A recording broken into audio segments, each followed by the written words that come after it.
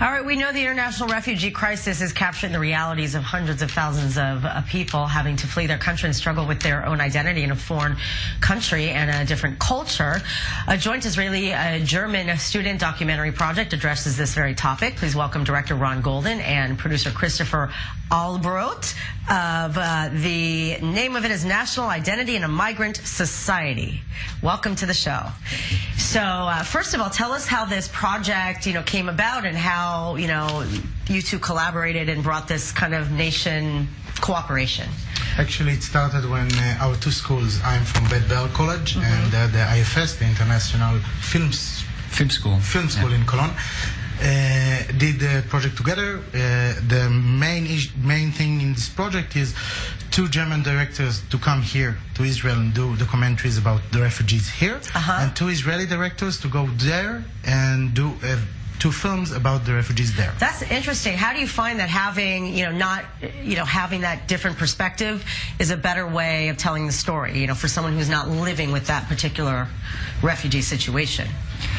Yeah, I think it's a very interesting approach because he came to Germany with a whole new perspective that we don't have, and like with open eyes, and he sees things where we thought, well, that's just how it is, but he thought, well, but that's interesting. Right, right. It's so hard when you're too close to it to know what, it's all either interesting or it's not. You can't really, we're biased. So what was your experience, like, being there, and who were most of the refugees that you were able to get access to? Where were they from? So first of all, it was amazing because I'm coming from a different country, and it's like I'm trying to tell their story, but I'm a foreigner, actually. So it was quite amazing to do it. And most of the refugees was from Syria, but also from Iraq. And what did you find? I mean, now being there with the people, is it as bad as it's being portrayed in the media, or are you finding that, the assimilation is easier than we all think?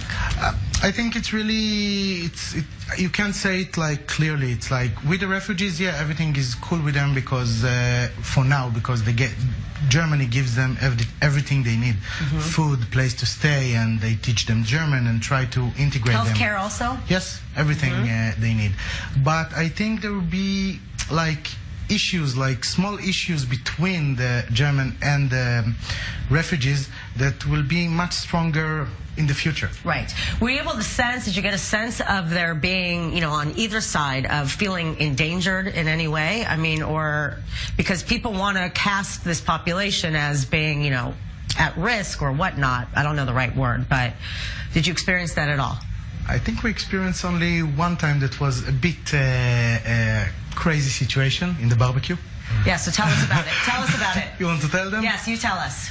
I don't know if it's if it's relevant. Okay, so if it's too long of a story, tell us. So for you to come here, we have a big refugee crisis, asylum seekers. It's a very hot topic. What was your perspective seeing it? Because again, it's so close and politically charged within Israel. To see it here, actually, I haven't noticed it here. Like walking the streets, I can't really talk about it. I don't know about the situation here. I can't. That's just crazy when you walk in Germany, for instance, in the small city in the middle of the street, like the main street, you see a lot of Arabs. They walk together. But here in Tel Aviv, I live in Tel Aviv, I know that most of they're walking in the street, everything freely, but most of them, everybody's dark and Middle Eastern. So it's not very big change but most of them are in the south neighborhood of Tel Aviv. But in Germany they're everywhere. They're everywhere. Yeah. That's really interesting. So what is the goal of this joint project? What is it you're hoping to accomplish? I wanted to make, first of all, to more understand the situation there, and to try and give another perspective, outsider perspective, to this situation. Right. Yeah. And for you, is it, are you finding that, a lot of people within your community and in the film community are, embracing your project? I think so. Like the feedback we got so far was pretty good. We didn't show the film yet in Germany. Yeah, we premiere in Germany in October. Oh, fantastic! So right, once it premieres, then more people will know. And all right, fantastic. Enjoy the rest of your stay in Tel Aviv. Thank you very much. All right. Meanwhile, a rare discovery under the Jerusalem's city of David. Archaeologists dug up a 1 centimeter clay amulet in a parking lot dating back